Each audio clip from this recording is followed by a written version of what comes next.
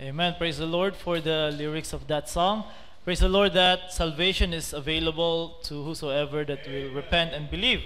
And it's really sad that some people don't believe that, and they believe that only some are chosen, and Christ died only for some, and not whosoever. When the Bible is very clear, I remember asking someone, a Calvinist, what kind of a sad life he will live if he realized that his son or daughter is not one of the chosen.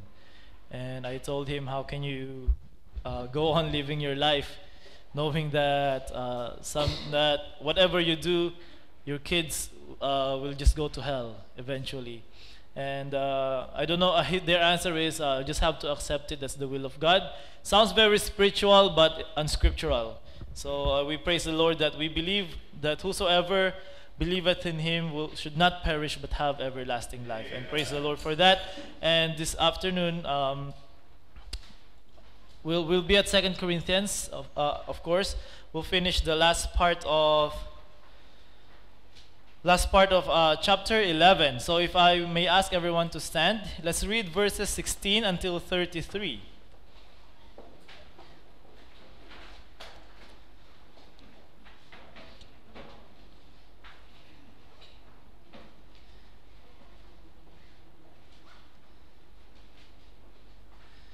Okay, I'll read it and follow it silently in your Bibles.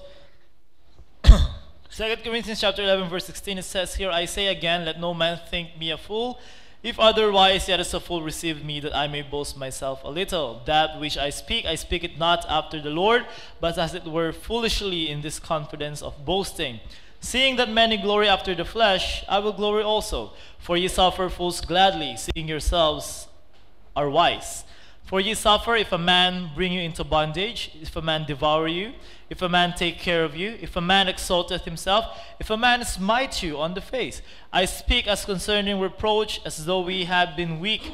Howbeit, whereinsoever any is bold, I speak foolishly. I am bold also. Are they Hebrews? So am I. Are they Israelites? So am I. Are they the seed of Abraham? So am I.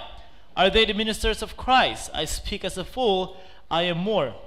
In labors more abundant, in stripes above measure, in prisons more frequent, in deaths oft. Of the Jews 5 times received I 40 stripes, save one. Thrice was I beaten with rods, once was I stoned. Thrice I suffered shipwreck, a night and a day I have been in the deep. In journeyings often, in perils of waters, in perils of robbers, in perils by my own countrymen, in perils by my heathen, in perils in the city, in perils in the wilderness, in perils in the sea, in perils among the false brethren, in weariness and painfulness, in watchings often, in hunger and in thirst, in fastings often, in cold and nakedness. Beside those things that are without, that which cometh upon me daily, the care of all the churches. Who is weak? I am not weak. Who is offended? And I bear not. If I must needs glory, I will glory of the things which concern mine infirmities. The God and the Father of our Lord Jesus Christ, which is blessed forevermore, knoweth that I lie not. In Damascus, the governor under Aretas, the king, kept the city of the Damascens with garrisons, desirous to apprehend me, and through a window in a basket was I let down by the wall, and escaped his hands. Let's go to God in prayer. Heavenly Father, thank you for the reading of your word. Thank you for the availability, dear Lord, of your word, and that we can look into it, dig deep, and see principles that we can apply. I pray, Lord, that you bless each and everyone that are here. I pray that we will see what Apostle Paul is talking about. We will see what kind of minister he is, and that we are going to come to appreciate the true ministers of God, and come and be helped by the scriptures to avoid false ministers of God. I pray, Lord, that you help me as I speak. May you bring give me wisdom and knowledge, and remind me of the things that I have studied, so that I'll be able to share it this afternoon. I pray, Lord, that we will all be focused on your word, and that we will only have your glory in mind, and that we will let the Holy Spirit work freely in our midst. For these things I pray in Jesus' name.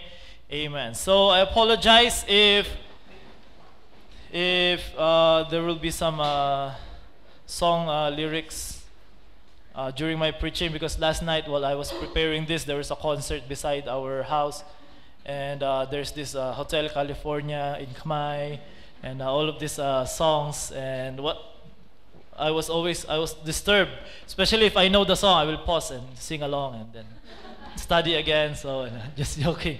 It was a really difficult night, but praise the Lord for the opportunity to study His Word. And anyway, I don't. This message can easily be two messages in one. But as you know me, I speak so fast.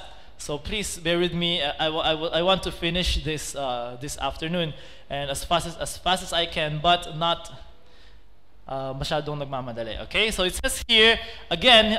We'll start at verse number 16. Just a little bit of review. Last time we have studied about Paul's boasting, Paul's folly, and this is a continuation of it. But then Paul here starts to use a lot of sarcasm, and now he's giving us his credentials as a minister of God. And he says that para bang talagang sabayan na to, sabi ni Paul. Yabangan na din lang, eto na, magyayabang na ako. And this is very uncharacteristic of the Apostle Paul.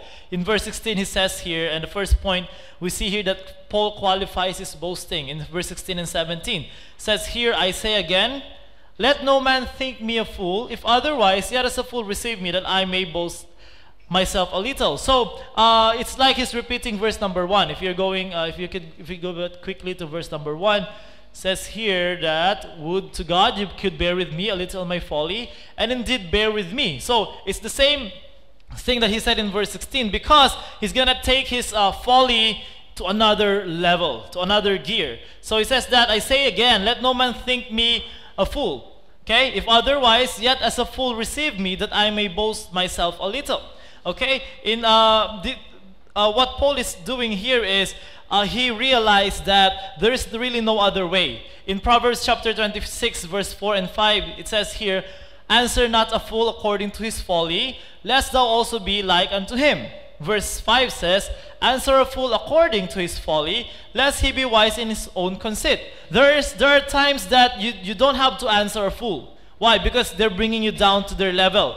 But there are also times that you have to answer a fool so that they will be ashamed of what they're saying. So now Paul is applying verse 5. He has chosen to apply verse 4 many times because he doesn't want to go down to that level. And he knows that he's not called to boast. He's not called to preach or to say anything about himself. He's called to only preach about Christ. But now he now realizes that there's no other way.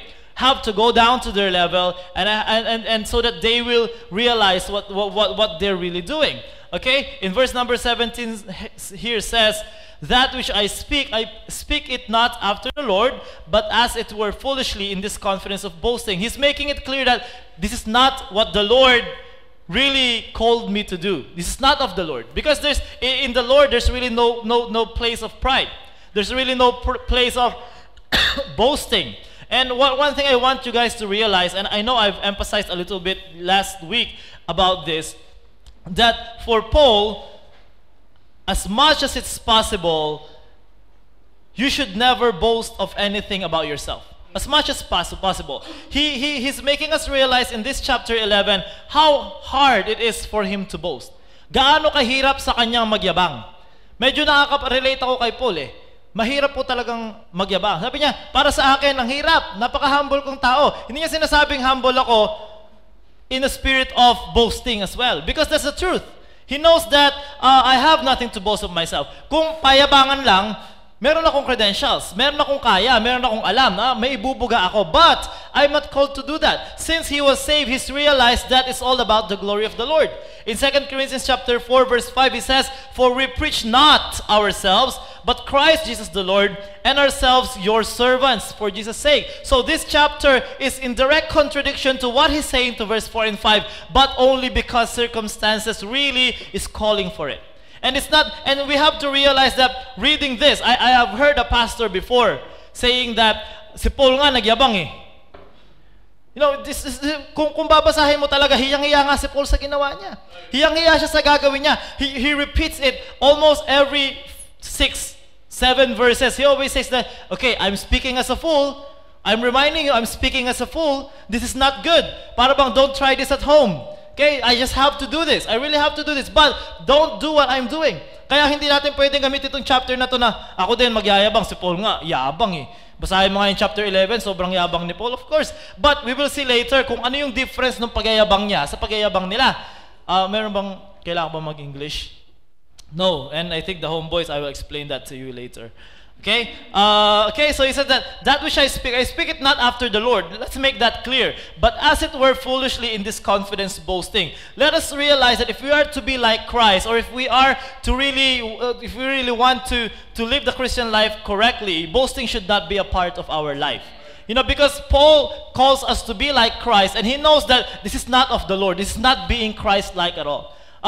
Boasting. What I'm about to do is not being Christ-like at all. John 3:30 says, He must increase and I must decrease. The same thing when Paul says that, but he that glorieth in the previous chapter, let him glory in the Lord. That is what he really is. That is what he really believes. Okay? And I cannot emphasize this enough, that what Paul is about to do is not something that is encouraged for us to do. He's not encouraging us to do this. He's just showing us how carnal these people are and how this circumstance is calling for it. And the challenge here is, I hope and I pray that our church will not resort into that and in any way or form. That it will not happen in our church that someday that we are going to have a leader that is really leading us in a way that we know that it's not the will of God. Right? It can happen to us if the members has gone so far away from the Word of God. It can happen to us. That's why this is what's happening here now. After Paul says that, here in verses 18 to 23, first part of 23, he's now telling them what these false ministers are doing, and it's no secret sa atin because we have the Bible. We know the marks of a false minister, and here in verse 18 to 23, he's telling them what they are. He says here in verse 18, seeing that many glory after the flesh, I will glory also. Okay, so now he's making it clear that these people are glorying after the flesh. Okay, it's not after the Lord. I will glory also. I'll do the same. For ye suffer fools gladly, seeing you yourselves are wise. Now, this is the first dose of sarcasm that he's giving them. Kung tinitiis nyo naman itong mga mayabang na to, kasi magagaling kayo eh. Yung sinasabi ni Paul is very sarcastic. And if Paul is going to preach in our time today, no one's gonna like him. It's very sarcastic. He's really straight to the point. He's telling them, since you are wise, magagaling naman kayo, matatalino naman kayo, at nakita ko naman na dahil dyan sa katalinuhan nyo, you're suffering these people, let me do the same thing. Maybe, ito talagang effective sa inyo. Sige, ito yung gagawin ko. This is what Paul is saying in verse 20. Say, for if ye suffer, if a man bring you into bondage, if a man devour you, if a man take of you, if a man exalt himself, if a man smite you in the face. Now, these are 5 things na makita natin. Ano yung ugali ng isang false minister? First thing here, sabi niya dito, for if you suffer if a man bring you into bondage. Now, these false ministers are bringing God's people into bondage. Whether it be talking about the law, na binabalik nila yung Old Testament, old laws na kailangan yung sundin-sundin, because if we will read later verse number 22, these people are Jews. Okay? And remember, the church at Corinth are composed of Gentiles. Alam natin kung ano yung difference ng mga yan, anong tingin ng mga Hudyo sa Gentiles. Especially these people are not saved. And they still have that pride as Jews. So now he says that they're bringing them into bondage. It's either that they're bringing them into bondage, putting the law, giving the law to them, or maybe based on their authority, yung sa kanilang pagiging authoritarian or sa pagiging legalistic nila, na kukulong ang mga taga-Corinth. And we can see that in our time today, na pinalaya na tayo ng Panginoon sa bondage of sin, yet nilagay tayo ng Panginoon sa simbahan to be in bondage under a very mapang-abuso ng mga pastor. You know, this as believers, we have been freed. The Bible says that Christ has set us free, not to be in bondage again by a human being. It says here in Romans chapter 6, verse 17 to 23, but God be thanked that ye were the servants of sin, but ye have obeyed from the heart that form of doctrine which was delivered you. Verse 18, being that made free from sin, ye became servants of righteousness. We are free, the Bible says. Now, we are not free to do what we want. When we were not saved, we were under the bondage of sin. We do what our flesh wants. We do what sin wants. We do what the devil wants. We do what those bad things. But God said, you are now free. You are saved, you are now free. But not free on your own. Not free to do what you want. But free to what? To be servants of righteousness. That means, malaya na tayong maglingkod sa Panginoon. Malaya na tayong sumunod sa Panginoon. Because before, when we were trying to obey God, when we were trying to do good works, when we were unsaved and trying to do good works, kasalanan pa rin yun eh. That's still sin. Why? Because we're doing it under our own strength, under our own righteousness, under what we think is right. But now that Christ has set you free from that, you are now free to serve God. Verse 19, I speak after the manner of men, because of the infirmity of your flesh.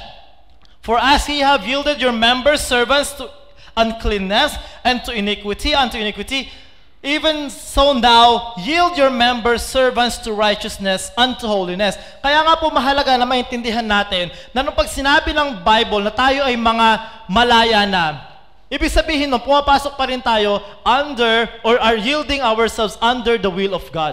Anlang doon lang ang ating freedom. Hindi po lumalayo doon. Kaya po mahalaga yung repentance. Kaya hindi po natin pwedeng tanggalin ang repentance sa salvation. Why? You are not merely turning your back from sin. No. But you are following after something else.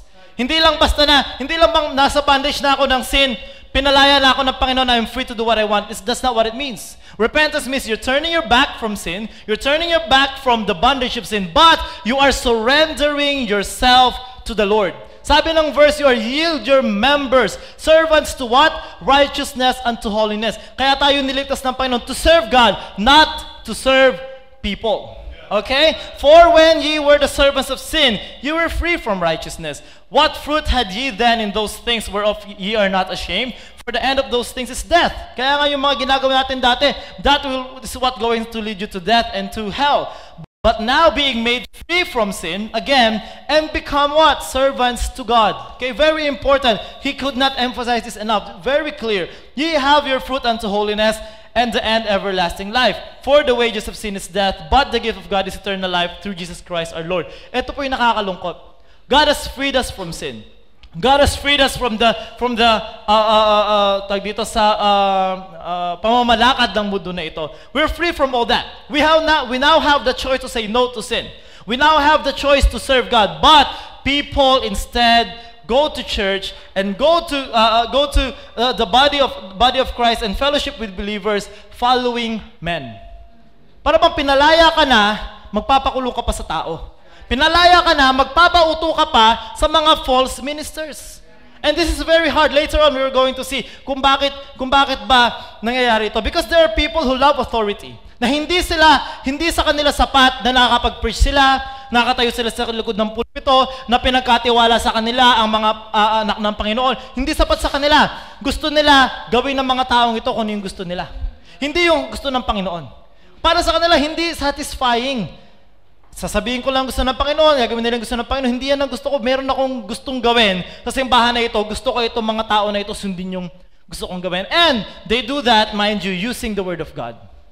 Kasi hindi ka naman basta-basta mauuto kung hindi sila gagamit ng Bible. Kaya din nilang gamitin yon, but hindi po natin namamalayan, kinukulong na naman nila tayo sa sarili nilang theology, sa sarili nilang kaisipan. Kaya nga po mga kapatid, we should not go from one bondage to another bondage. Kaya nga po, we are free only to serve God, not people. Now, these false ministers put you into bondage. Kaya pag merong mga ministers na hindi sila legalistic, we cannot say that they're legalistic. Kasi para sa akin, kung legalistic ka sa Word of God, that's a good thing. But for them, they are legalistic in a sense na gagawin mo dapat ang gusto ko. Pag hindi mo ginawa ang gusto ko, hindi ka sumusunod sa Panginoon. In that sense. So now, these people are bringing the Corinthian people into bondage. Hindi lang ba sa'yo, sabi pa dito, they devour. Okay? They love taking from the church. They love that. Hindi sila yung nagbibigay sa simbahan. Although they give offering, sabihin, hindi yung buhay nila ang binibigay nila sa simbahan. Nandun sila sa simbahan to get gain. Hindi lang sa devour, sabi dito, take of you. Kinukuhanan nila kayo. Kaya nga po, ingat tayo pagka may pastor na pera ang bukang bibig. Kasi ibig sabihin, pera ang nasa isip. Di po ba? Kasi naniniwala po ako sa loob ng isang simbahan that is composed of true believers. Hindi mo na kailangan turuan pa paano magbigay. You don't have to. Why? Because the Lord will teach that to you. And the Lord, reading the Bible, you know that you have to support the ministry. You know that you're being blessed by God to be a blessing to others. Kailangan na lang yan, basahin yung Bible, explain what is giving. Hindi mo na kailangan gumawa ng gimmick pa. Okay, magbibigay tayo, dapat ganitong amount. Dapat by the end of this time, ganito na yung naibigay mo. Dapat ganitong amount bibigay mo. Kayong mga teachers, kayong mataas ang sweldo, dapat ganitong bibigay nyo. Hindi po dinidikta kung magkano ibibigay. Kaya pagka merong ministers na ganon, they are there to take of you. They are there to devour you. They love taking from the church. Kung iisipin mo, wala naman talaga silang nabigay sa church eh. Di ba? Sabihin nila example, ako ang pinakamarami nabigay dito. Saan ba pupunta yung binigay mo? Sa'yo din naman. So kung mag-iisip ka lang, wala naman talaga siyang binigay. Why? Because they're saying that the money of the church, the people don't have to know what's happening. It's up to the pastor. So para ba nagbibigay lang ako sa sarili kong, kinuha ko sa bulsa ko, nilagay ko lang sa kabila. Yun lang ang nangyayari. But they're not really giving anything. They're not even giving their effort. What they want is to take from these people. What they want is to devour these people. Not only that, but they exalt. Sabi dito sa verse,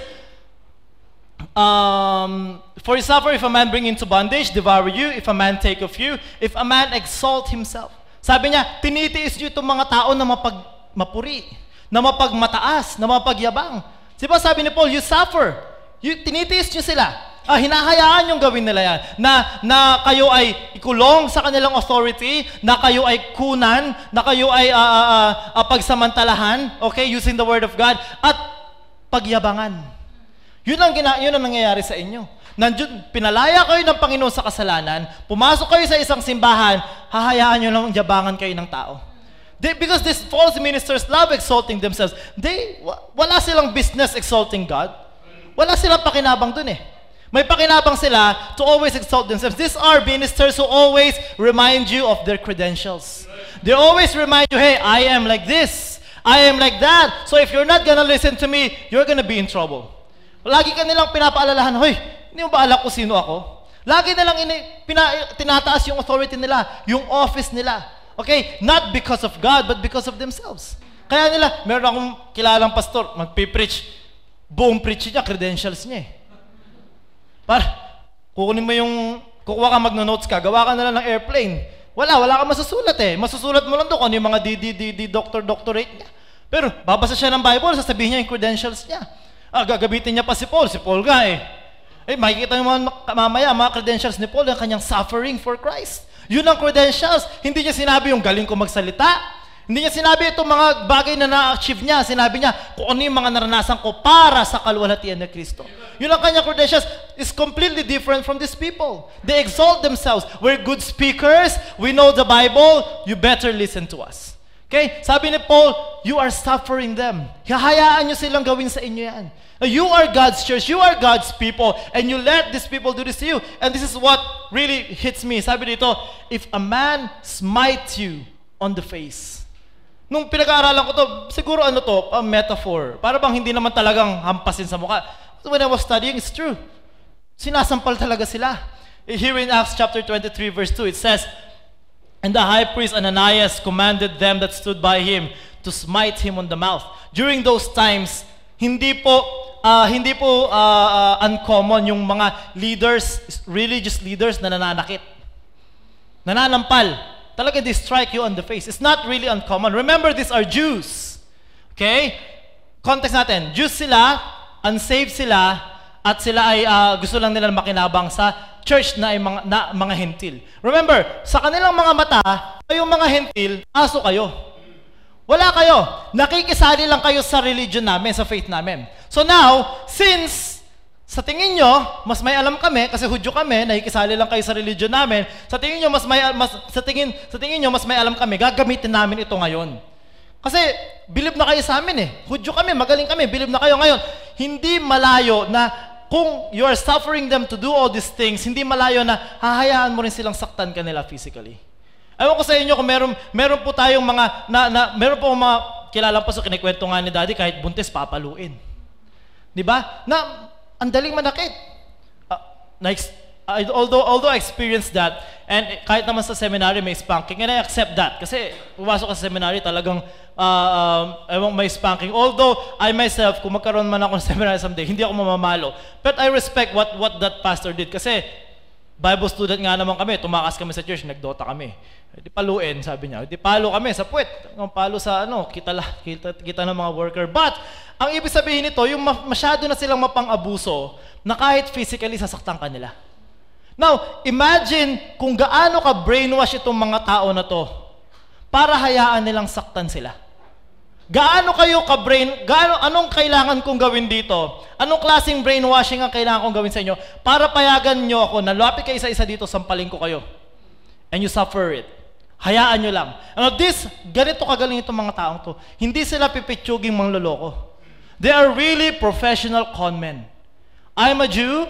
I know better. I'm a Hebrew. Makibasa natin yun later in verse number 22. I'm a Hebrew. I'm an Israelite. I know better. Magaling ako magsalita. Knowledgeable ako sa Bible. You better listen to me. You don't have to look at your Bible. Just listen to me. Give me your money. Do this. Do that. Ayaw mo sundin? Pak! Yari ka.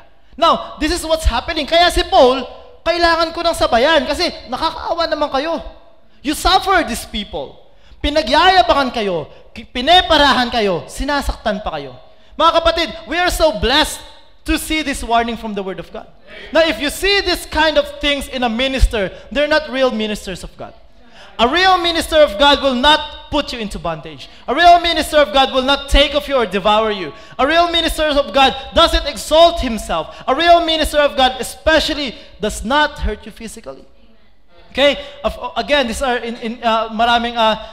we can go deep into hurting physically, but then ibig sabihin nito, abuse. Okay? These people are abusing these men of God. Now, another dose of sarcasm here. Sabi niya dito sa verse number 21, I speak as concerning reproach, as though we had been weak. Para bang sinasabi ni Paul, pasensya na, mahina kasi ako, hindi ko kayang gawin sa inyo yung mga yan. Guilty, hindi ako ganyan. Hindi ko kayo kayang pagsamantalahan. Hindi ko kayo kayang kuhanan ng pera. Hindi ko kayo kayang ikulong sa authority ko. Hindi ko kayo kayang saktan because I'm weak. Di ba ang bansag sa kanya, mahina ka eh. Ibig sabihin nila, sa mahina ka, hindi mo kami kayang sampalin, mahina ka. Hindi mo kami kayang hindi mo kami kayang ikulong sa authority mo, mahina ka. You're weak, Paul. Kaya sabi niya, okay, pasensya na. Ibig sabihin niyo ba ng malakas ay yung mga taong pinagsasamantalahan kayo? Ibig sabihin niyo ba ng malakas yung mga taong mayabang? Ibig sabihin niyo ng malakas yung mga taong kayang kong saktan? O sige, kung yan lang din pala yung malakas, I am weak. I cannot do that to you. That's what the Apostle Paul says. I am too weak to do that. Kaya nga sabi niya, verse number 22, says here, are they Hebrews? So am I. Are they Israelites? So am I. Now, makita natin dito in verse 22, to context na ang mga kalaban ni Paul dito are Jews. These people who really think that they're the authority when it comes to the Word of God. Now, mga kapatid, I don't know which church you've been before. I don't know kung saan na kayo mga naging member, but you should praise the Lord if you were a part of a minister dati na hindi naman talaga tunay na minister ng Panginoon. And it's sad, masasabi ko po with all confidence na marami na po sa panahon natin are false ministers of Christ. Even though they're under the title Baptist, even though they're under the title na mga kilalang pastor, they are not really true ministers. Compare their lives to the life of the true ministers of God in the Bible. It's so far. Hindi po natin makukumpara. Why? Because the ministers of God in the Bible, even through history, you see that they are people who are willing to give their lives to the church. Hindi po sila yung mga tao na kinukuha yung simbahan para maging pakinabang sa sarili nila. Kaya nga po kung may pastor na puro pakabig, they're not true ministers of Christ. Di ba? The Bible says we are ministers of God, not ministers for you. We're servants of God. We are not your servants. Diba? Although half-truth, pero pakabig pa rin sa kanila. Okay, so now, Paul warns us Paul warns them or told them sarcastically, I might say, kung ano ba yung ginagawa sa inyo ng mga false ministers. Ngayon, sabi ni Paul, ako naman. Ayan yung credentials nila para sa inyo, na magaling sila, nananakit sila, ganyan ang ginagawa nila para sa inyo. Ito ngayon ang credentials ko. Makinig kayo sa akin. Okay? Oh, but before that, pinagbaliktad ko pala. Let's go to number 3 first. What were the problem with these Corinthian people? Bakit nga ba naman nila hinayaan? Kasi I think this is something that is hindi to one click eh. Itong brainwashing na to, it goes over time. Now, what was their problem? I believe that the reason why hinayaan nila mangyari sa kanila to because they're too man-centered. Masyado silang nakafocus sa tao sa ministry. And this is a problem that we can easily fall into. Pag naging man-centered po tayo. Pagka po ang focus natin sa ministry ay tao. Pagka nagsimula ka pumunta sa church para sa tao. Pag nagsimula kang makinig ng Bible para sa tao. Pag nagsimula kang pumili ng makikinggan mo, that means you're now man-centered. Lahat po na naging problema ng abuso sa simbahan, ng mga ministers of God, pastors na naabuso ang simbahan dahil sila ay man-centered. Dahil bilib na bilib sila sa tao, dahahayaan nila yung tao gawin kahit anong gusto nilang gawin. Imagine that, isang pastor, napakayaman, napakaganda ng buhay, merong bahay, may kotse, napag-aaral ang kanyang mga anak perfectly, but yung kanyang mga worker naghihirap. Walang pang-aral ang kanilang mga anak. But they give their lives fully into the ministry, thinking that they're serving the Lord when they're just following the selfish desires of that pastor.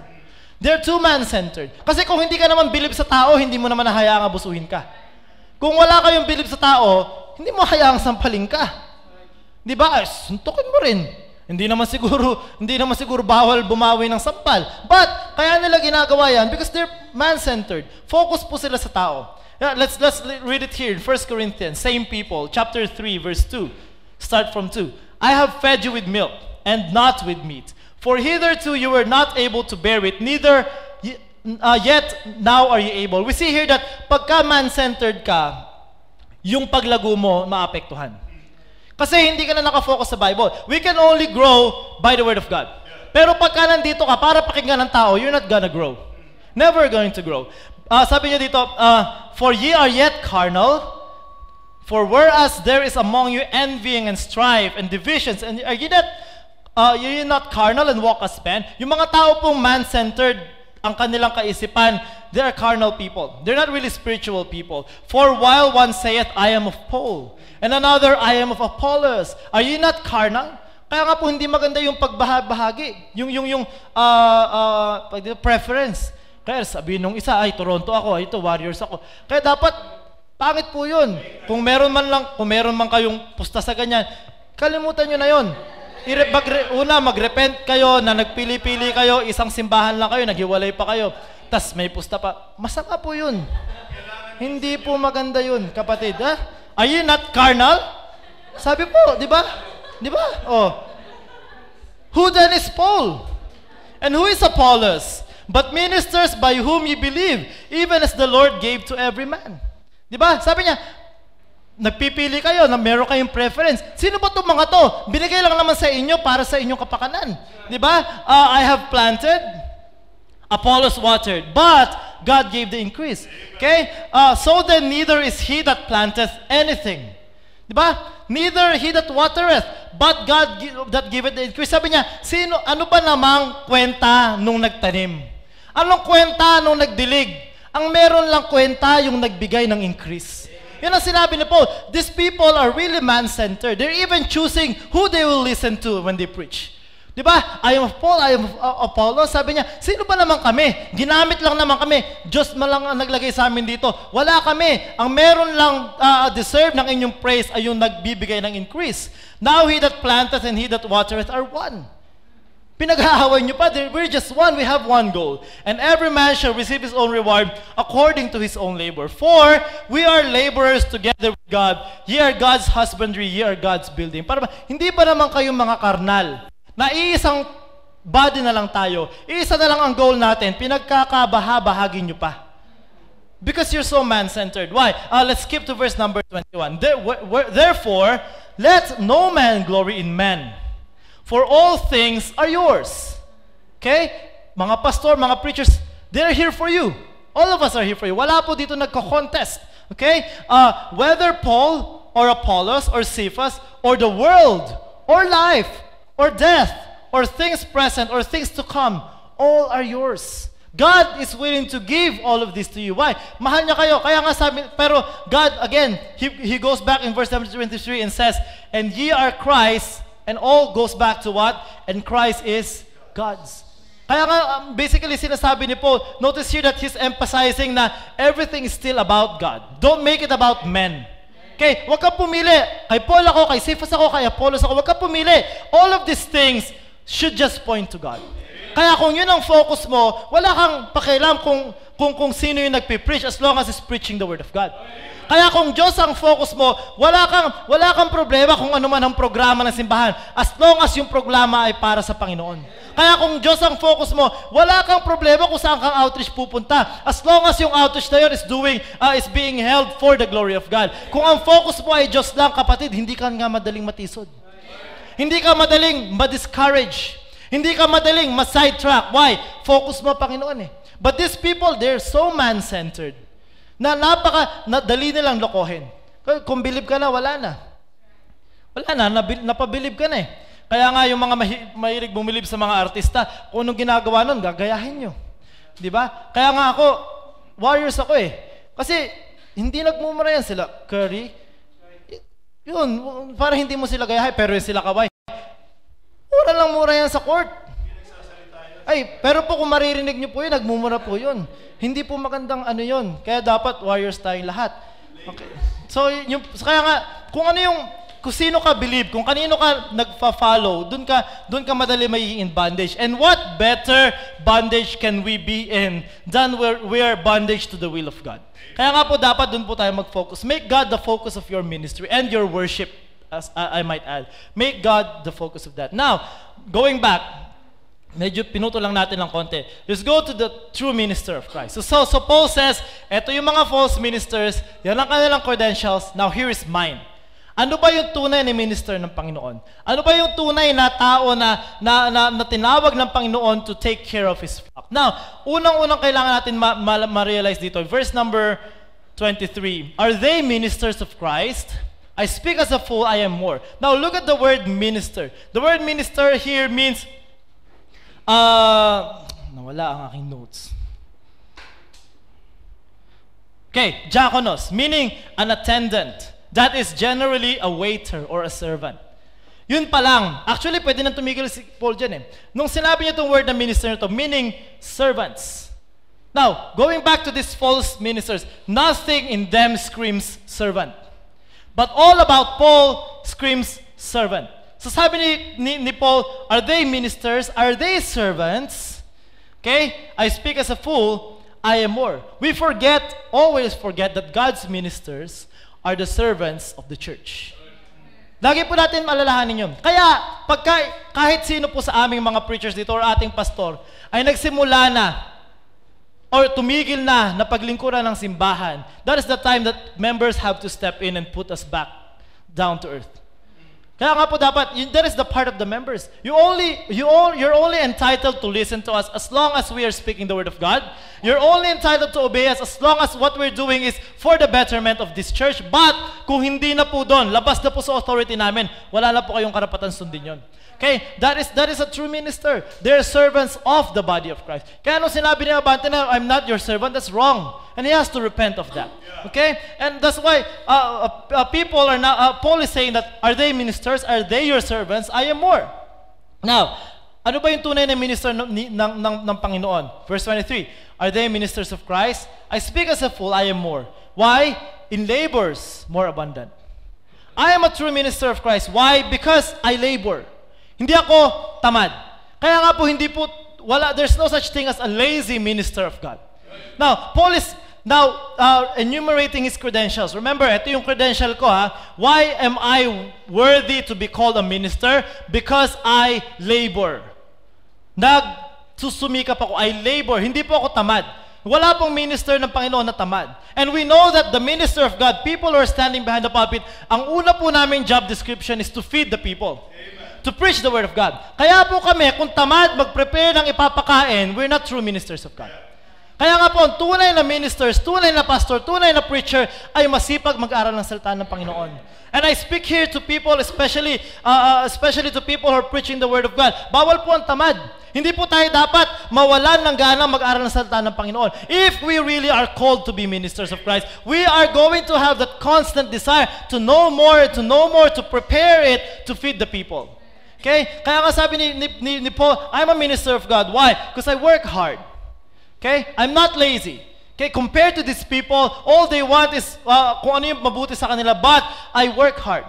Now, look at how different yung kanilang credentials sa credential ni Apostle Paul. Now, kaya nga po, and I don't say this to, meron pala akong panyo, and I don't say this to exalt myself, but it's always in my heart na hanggat marami akong time na mai-free para sa sarili ko sa pag-aaral ng Panginoon, ng salita ng Panginoon, I will take it. Kaya nga, kahit na nagagalit na sa akin si Milka ay, Milka, bitawan ko na yung hapon ko. I told her, because I have to do something. Although mahal ko po yung trabaho ko, mga kapatid, mahal na mahal ko po yung trabaho ko.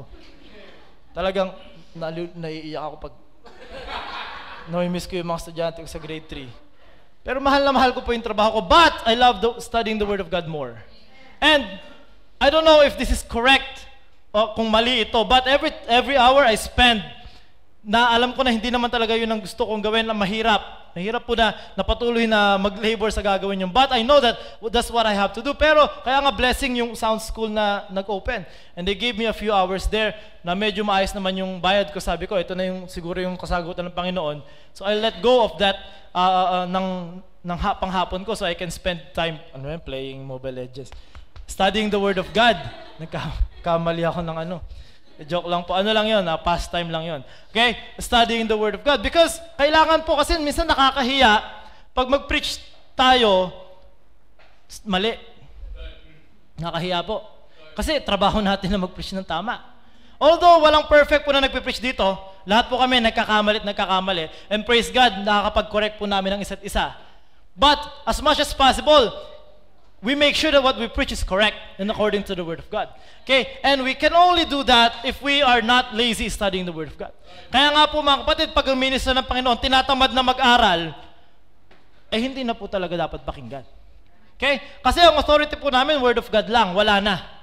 Kaya kung hindi na po kami dito nagsasalita, nagkikwento na lang kami, nagpapatawa na lang kami, kung ano-ano na lang gimmick ginagawa namin, hindi na po kami nagpipreach, nag-entertain na lang po kami. But as long as we're talking about the Word of God, hey, you have all the right to remain silent. Pero mag-amen kayo, to listen to us. Okay, to listen to the Word of God. So, medyo nawala tuloy ako. Okay, now, a minister of God works hard than most. Okay, do you expect that ministers of God works harder than other people? Okay, sabi niya dito, I am in labors more, in stripes above measure, in prisons more often, in deaths oft, of the Jews 5 times receive I 40 stripes save one. We can see here that a minister of God, a true minister of God, like Paul, is willing to suffer for Him. Kabaliktaran po ng pakinabang ang hanap, ang tunay na minister ng Panginoon ay handa na mag-suffer para sa Kanya. Hindi po circumstansya ang nagdidictate kung kami magpapatuloy na maging minister ng Panginoon. Kung mahirap na po ang circumstansya, okay lang. Kasi we're supposed to be true ministers of God. Compare Paul's circumstance sa circumstansya po namin. Ang layo. Di ba? Si Paul, madalas walang tulugan. Si Paul, madalas hinahanap para patayin. Si Paul, madalas nakukulong. Si Paul, madalas walang makain, walang tulog. Pero po kami, compare ourselves, lahat tayo, in that matter, meron tayong nauuwian para matulugan. Meron tayong nakakain. Marami tayong resources. Wala na po tayong dahilan kung bakit hindi tayo mag-aaral ng salita ng Panginoon. Wala na po tayong dahilan kung bakit hindi natin ibibigay ang ating buhay sa Panginoon. Why? We're so much blessings. Kaso nga lang po, minsan yung blessing na yun ang nag-take pa ng time natin sa Word of God. Marami tayong pera, bakasyon. Walang masama magbakasyon, pero kung puro bakasyon na lang ang ginawa mo, yun ang masama. Hindi po ba? Kaya nga po, sabi niya dito, of the Jews, 5 times receive I 40 stripes, save one.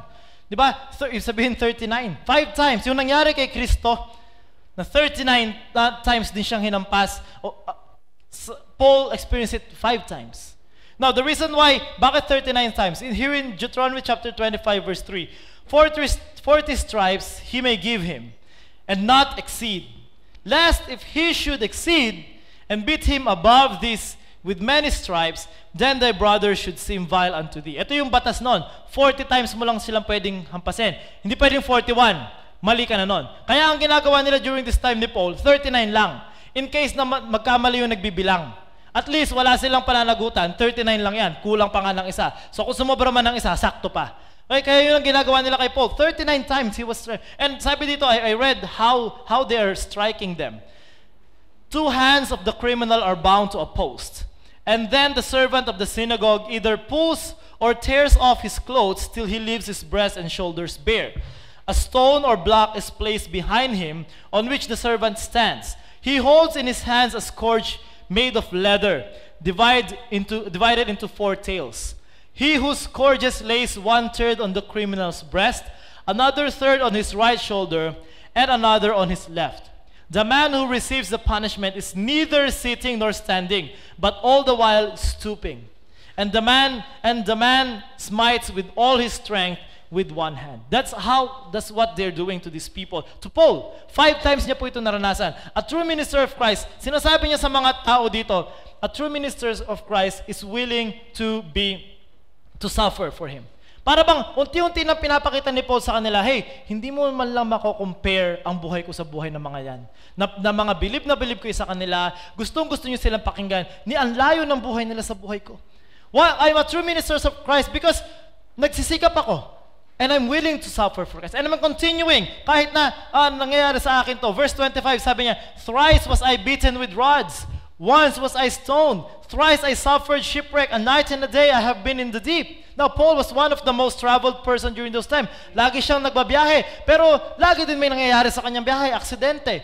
Verse 26, in journeyings often, in perils or in danger of waters, in perils of robbers, in perils by my own countrymen, in perils by the heathen, in perils in the city, in perils in the wilderness, in perils in the sea, in perils among false brethren, in weariness and painfulness, in watchings often, in hunger and thirst, in fastings often, in cold and nakedness. Mga kapatid, it's not to be compared sa ating sitwasyon ngayon. But he is continuing because he is a true minister of Christ. Okay? And in that matter, we're all ministers of Christ. We're in one way ministering for the glory of the Lord. Kaya nga, wag po tayo magreklamo. Kaya nga, kagabi nga pinost ko, habang pinag-aaralan ko to, nagutom ako. Meron akong pagkain na makakain. Di ba? Kung ano man niya, kahit nachichirya pa yan, meron kang kape na matitimpla. Pero si Paul, wala. Minsan nga, nasa lamig siya, wala siyang matiistayan. But he continues. Kaya nga po, ang hirap na lang isipin, minsan may gana pa tayong magreklamo. Ang dami po nating blessing. Sabi ko nga, nawalan ako ng 2 hours dyan. Nandiyan naman si Daddy. Diyan naman ang Panginoon, patuloy na nagsusupply ng pangangailangan, di ba? Hindi pwede magreklamo. Kasi lagi pong may blessings. And all of these things ginagamit ng Panginoon para tulungan tayo magpatuloy. Kaya salamat po sa Panginoon. Talaga salamat po sa Panginoon. Okay? Nawala na naman ako. Kaya pag lumalabas ka talaga sa Bible, hindi na dapat eh. Okay? Right. Now, yet, in our time, minsan nagtataka pa tayo pagka nagsasuffer tayo when this is what we should expect. Okay? Kaya nga sabi ni Paul, una, I'm a minister of God because I work hard. I'm a minister of God because I'm willing to suffer. I'm a minister of God, verse number 28. Beside those things that are without, besides pa sa mga ito, that which cometh upon me daily, the care of all the churches. Who is weak, and I am not weak? Who is offended, and I burn not? Now, a minister of God has a great burden for the people of God. Kaya sabi niya, besides all these things na nararanasan ko, iba pa yung constant na pag-iisip ko sa inyo and my burden for you.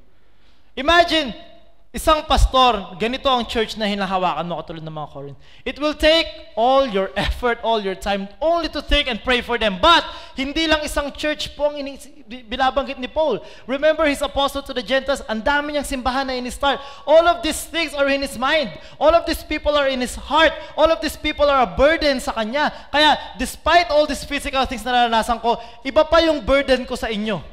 Isa pa ito, sabi ni Paul, but, because I'm a minister of God, hindi ko tatanggalin itong burden, itong nararamdaman ko para sa inyo because all I want is for you to live lives that are glorifying to the Lord. Kaya nga ako binigay ng Panginoon. First, Ephesians chapter 4 verse 11, and He gave some apostles, and some prophets, and some evangelists, and some pastors and teachers for the perfecting of the saints, for the work of the ministry, for the edifying of the body of Christ. Ito yung sinasabi ni Paul. Kaya ako nandito to edify you, to teach you, to be a blessing to you. I will not let go of that. Paul has all the reason to stop ministering to these Corinthian people. He has all the reason. Nandiyan pa yung Philippi, nandiyan pa yung Ephesus. Focus na lang ako sa mga to, sumusunod to eh. But since I'm a true minister of God, patuloy akong magmi-minister sa inyo. This burden, I will not let go of that. Sabi niya in verse 12, ano daw yung ministry nila? For the perfecting of the saints, edifying of the body of Christ, hanggang till we all come in the unity of the faith and of the knowledge of the Son of God, unto a perfect man, unto the measure of the stature of the fullness of Christ. Kaya nga po mga kapatid, walang perfect church. Why? Because kaya nga tayo may mga leaders para patuloy tayo mag-improve. Someday, we will not be perfect now. Kaya nga po, mahirap po maghanap ng perfect church. Kaya nga may pastor, kaya nga may word of God, kaya nga may preaching, kaya nga may teaching, para patuloy nating naayos yung ating mga mali. Yun yung, kaya nga sabi, till we all come. Okay, hanggang dumating tayo sa time na there's no such thing as a perfect church. Verse number 30. Okay, not only is the minister of God he's not lazy, he labors, he's willing to suffer, he has a great burden for the people of God. Kaya nga po, we praise God if we have a pastor or preachers as burden for the people of God. And verse number 30, if I must needs glory, I will glory of the things which concern my infirmities. A minister of God glorifies God in every circumstance. Hindi po mareklamo. Okay, even in just the next chapter, sabi niya in verse 9, chapter 12, verse 9, and he said unto me, my grace is sufficient for thee, for my strength is made perfect in weakness. Most gladly, therefore, will I rather glory in my infirmities, that the power of Christ may rest upon me. What kind of minister is Paul? Na kahit na infirmities, weakness, a lot of these things na naranasan niya, and pasaway pa ang mga miyembro, kaya niya pa rin papurihan ng Panginoon. And this is something that's easy to say, na mahirap ipamuhay. Madali pong basahin, madaling sabihin, madaling mag-amen dito, but it's really hard to live it out in our lives. Mahirap pong gawin. Mas madaling magreklamo pag mahirap ang buhay. Mas madaling magreklamo pag may sakit ka. Mas madaling magreklamo pag pasaway ang mga membro. But a true minister of Christ will always glory in the Lord. Will always glorify the Lord in any circumstance. Kaya mga kapatid, what kind of minister do you think we have? What kind of ministers do you think you have? You don't have perfect ministers, that is a given. We are not a perfect church, that is a given. But we can all work together in order to come into that unity of the faith. And someday, we will be presented to Christ, a pure body of Christ. Kaya nga po mga kapatid, all Paul is doing here is, he has only one goal in mind. May ayos pa naman sana ang simbahan na ito. Okay? I can just not write to them. Malapit na rin naman, alam naman ni Paul na hindi na rin magtatagal ang buhay niya. Aasayahin pa ba niya yung kanyang panahon sa mga ganitong klaseng tao? Sa mga tao na tinuruan mo na, binigyan mo na ng Word of God, lahat na tinuro mo sa kanila, ang nangyari pa, nagpa-uto sa mga Hudyo. Tapos, kine-question ka pa ngayon. Tapos, siya pa ngayon ang nagmumukhang masama. Siya pa ngayon ang mahina. But, as I have said, which is such a blessing na meron tayong Word of God, nakita natin kung anong klaseng mga ministers ang nilalagay ng Panginoon sa simbahan. At nalalaman natin kung anong klaseng ministers ang dapat natin i-expect sa mga taong tumatayo dito sa likod ng pulpito. At nalalaman natin kung paano natin tutulungan ng isa't isa na maabot yung ganong klaseng simbahan. Mga kapatid, that's why I believe that this book of 2 Corinthians, although we're down to the last 2 chapters here, this is a great lesson for us kasi hindi po natin pwedeng sabihin na hindi tayo magiging ganito. You know, we're just one wrong decision away from being a church na hindi na po mag-glorify ng Panginoon. But we have to be careful. Huwag po natin lagay lahat ng burden na yon sa mga preachers or sa pastor. We all have to carry that burden.